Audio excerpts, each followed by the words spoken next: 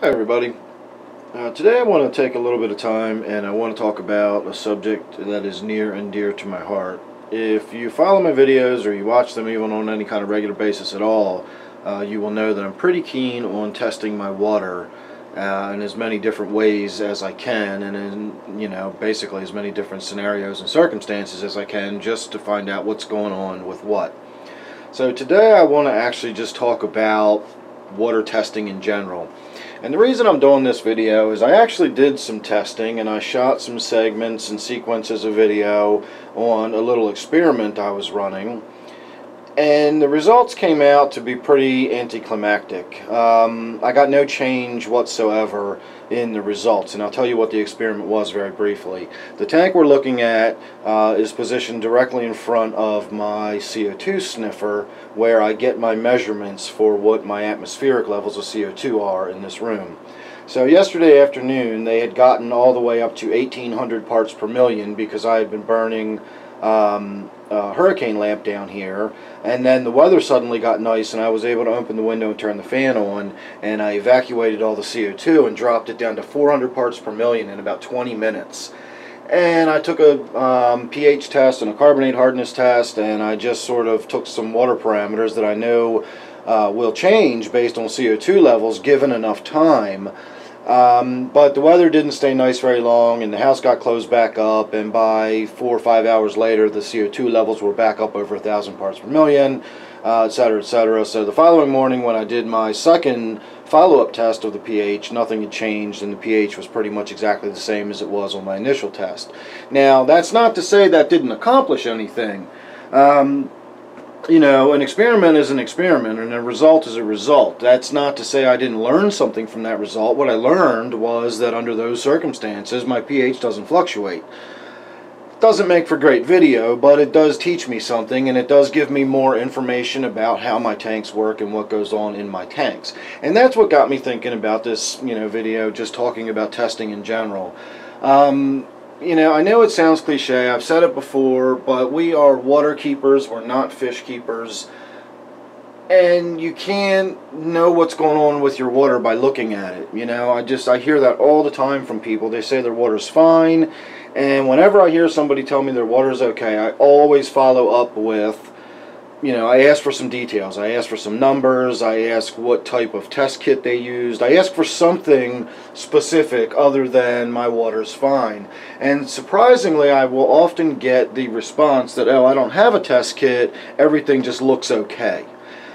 That just astonishes me when I hear that. I mean, the people that are saying this know that you can't see ammonia. They know you can't see the tank's pH, and yet they still tell me everything looks okay with their water.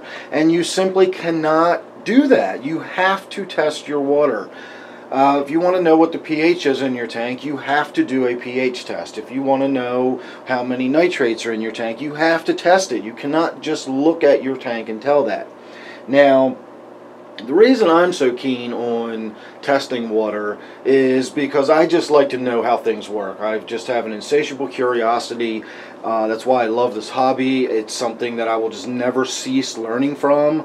There's a virtually unlimited amount of different animals that I can learn about, etc., etc. This hobby to me is just brain food. I love it. And so I tinker a lot. I do a lot of little experiments like the one I just mentioned, just to better my knowledge and understanding of what's going on in a tank. Now, I appreciate not everybody is like that, and not everybody's going to do that. So for the person that's looking for I just want to have a pretty fish tank sitting on my desk or, in my office, so in the afternoon I have something to relax and look at, that's great. But if you want your fish to be healthy, if you want your plants to do well, if you just want your tank to run smoothly, you have to know what's going on in your tank. And what's going on in your tank effectively is what's going on with your water, because everything in your tank, including your fish, very much your fish in fact, more or less become the water they're in. The pH in your fish's blood is the same pH as the water. The total dissolved solids that are in the water have an absolutely direct impact on the total dissolved solids that are inside the cells of your animals. So these things that I test for are not things that I test for just because I'm curious. There are certain things you need to test for that are very important just for the proper maintenance and running of an aquarium. Even if you're talking about simply keeping your algae under control, talking about whether you're learning how much is too much to feed your fish, you need to check for your organics to find out, are you blowing your organics up? Is there not enough?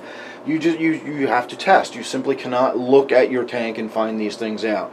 So we are going to go over and look at my test station very briefly, and while I have an awful lot of stuff we can go through and look at, I want to point out just one or two basic things that I feel that everybody really should have when it comes to some basic test equipment. So let's go over there and have a look at what I've got.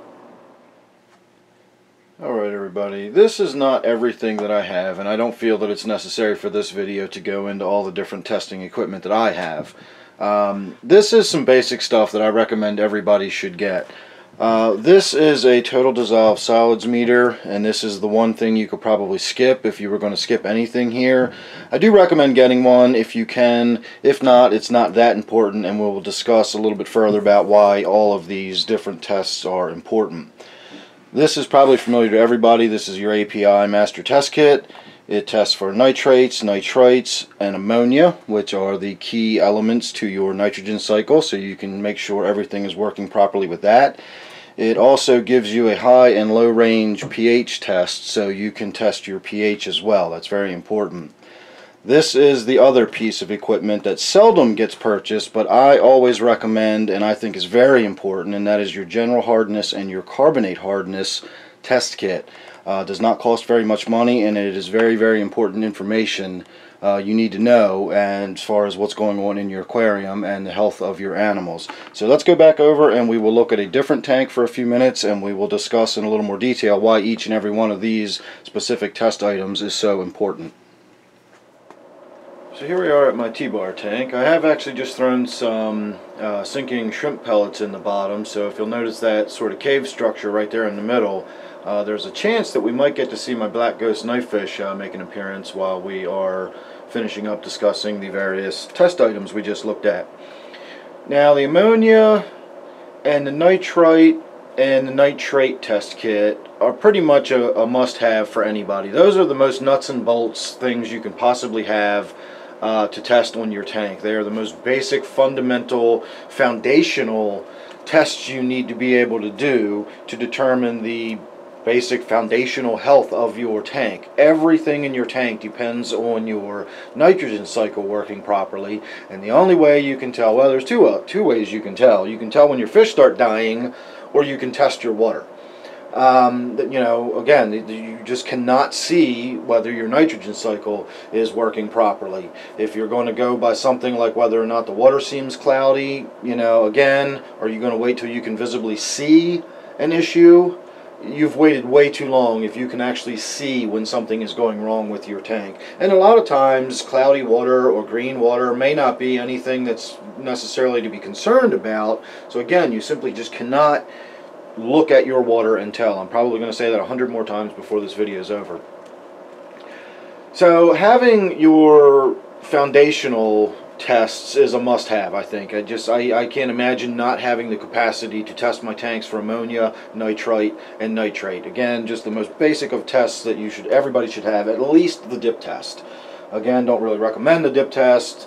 If you're going to test your tanks on any kind of regular basis, and if you've got more than one tank, you will go through those dip tests very quickly. So all in all, it's still just a good idea to get that master test kit. And I'm not particular to any brand or anything. The only reason I recommend the one I recommend is simply because it's very common, it's a complete test, and you can get it anywhere for a fairly small amount of money, which I'll get into in a moment as well.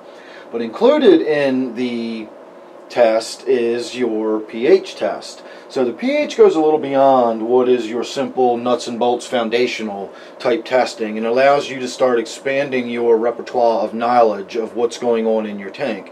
By understanding your pH and being able to test for your pH, you can actually determine a lot of other things that may be shifting and changing within your tank. If you notice your pH is dropping or rising, you can then start deducing based on other aspects of your tank, why is it falling, why is it rising.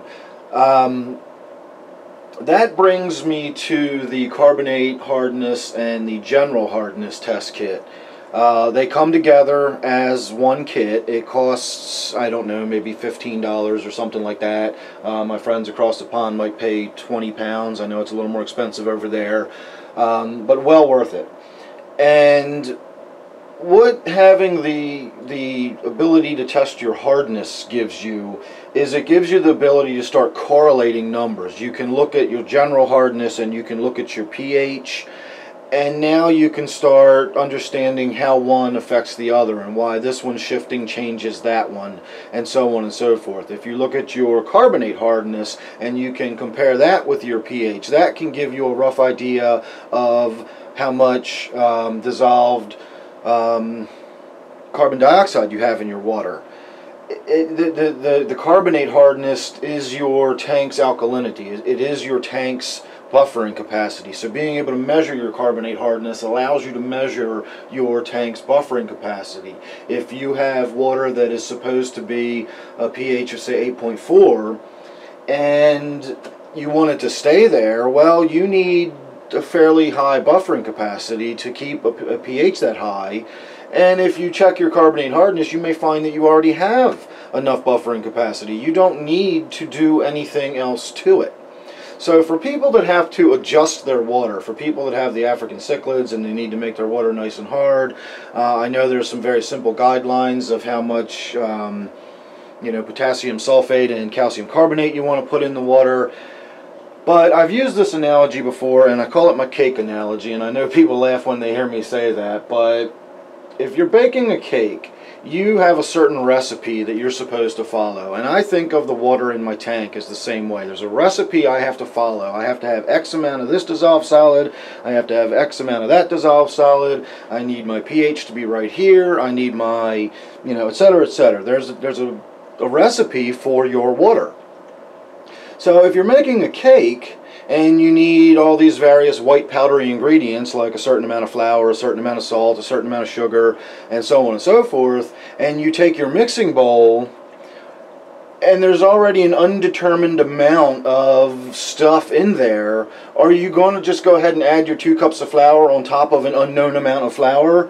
Or are you going to try to you got 2 choices. You can either determine how much flour is in the bowl already, or you can dump it out and start with nothing and build from ground up. Now obviously that's the way you want to do it if you can, and that involves just using some RO or some RODI water and then building your water up from nothing. For most of us, however, we're going to be using our tap water and we're going to be adding to that. So how do you know how much to add if you don't know what's already in it? And how do you know what's already in it if you don't have a test kit? You can't do this stuff without testing your water. As far as people that just say, okay, I add 2 tablespoons of this and 2 teaspoons of that, I don't have those kind of fish. I don't keep African cichlids myself. I'm assuming that once you get up to a certain level of hardness and so on, you're pretty much good and they can withstand it as long as you're somewhere in the ballpark. So it may not be that critical. I don't know. But I also feel I'm just passionately curious about everything. I like to know how everything works, and the only way you can figure out how things work is by testing them.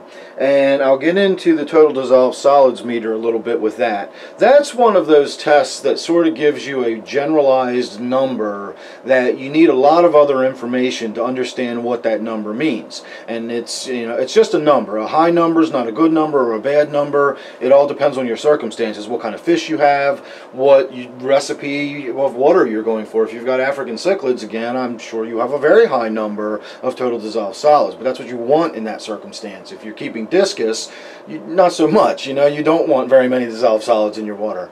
But that's just a number of the total amount of stuff that's in your water.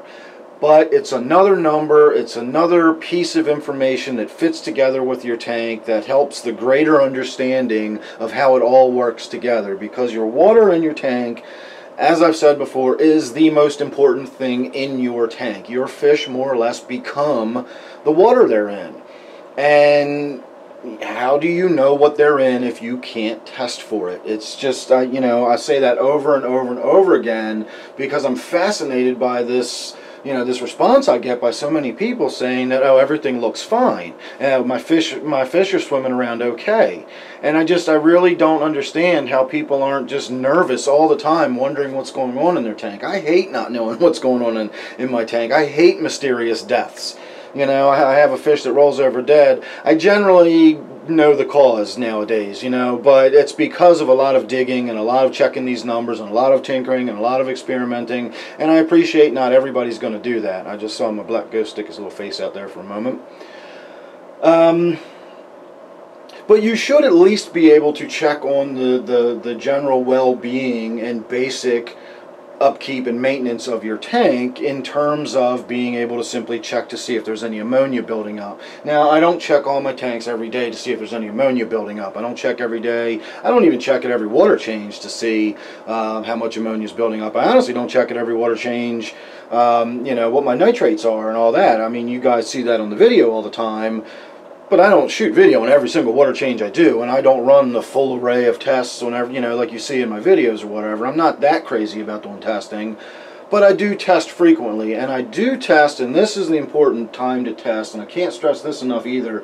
When you've made any changes in your tank at all, you need to start testing for a little while after that. If you've really given the tank a good cleaning, if you've added fish, if you've removed fish, if you've put a new filter on it, if you've done anything to the filter, if you've cleaned your filter or changed out, you know, again, not maybe a simple padding change or something like that, but if you've really gone in there and done something, you really need to start keeping an eye on your tank, because those are the kind of things that will disrupt your nitrogen cycle. And the only way you can tell, other than your fish becoming ill, is by testing your water to see if you've disrupted your nitrogen cycle. And it's the foundation of your tank. Everything in your tank, including the bacteria that live in your tank, are dependent on that nitrogen cycle functioning properly.